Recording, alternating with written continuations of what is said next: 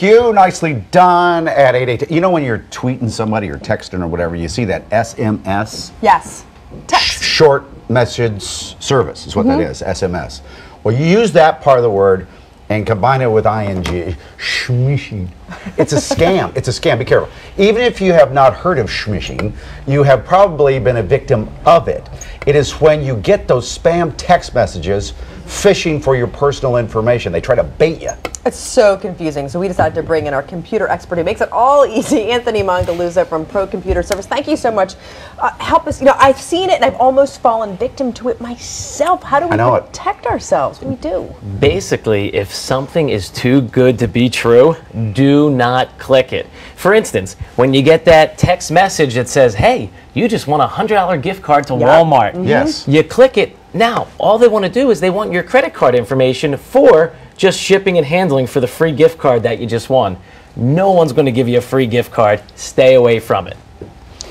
What other things can I do? You know, I was just hearing this thing about the iPhone. That was confusing to me about people. They found ways to get into your contacts and make it seem like they're sending something from someone I already know, like my friend or my family. That's right. Now, here's the crazy thing about that. The iPhone is getting the most heat for this and getting blamed for it. That's actually a flaw in the SMS protocol. So this can affect Droids, this can affect iPhones, it can affect any type of phone. Now, the iPhone will be fixing it in the next iOS release, which is coming out in mid-September, but it's very confusing. Do you know what has happened to me with my phone? And this is a Droid, but I think it's with other phones too. The contact name will change. You ever have that happen? Contact, yeah, the way that they send the text, I was trying to get a hold of Sean Brace from 97.5. His number, the name switched to Jody, who we work with here, Jody Harris. So I sent him rude stuff that men send to each other. And finally she goes, text back and said, what are you talking about?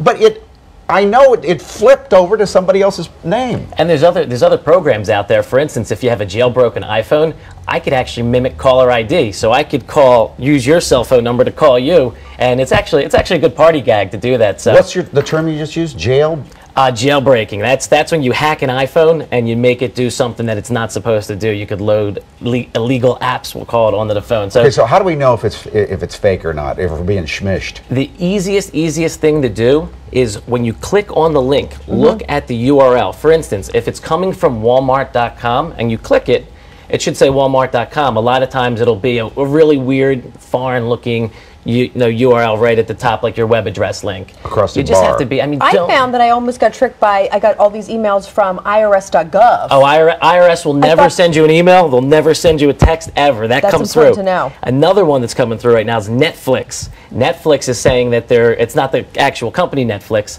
They're saying that they're going to credit you membership, and people are falling for that one as well. There's a lot going on out there with this.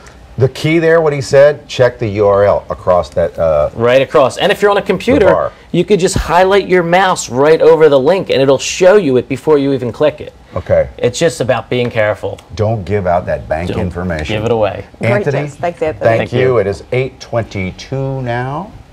Let's talk about this hiker. The story's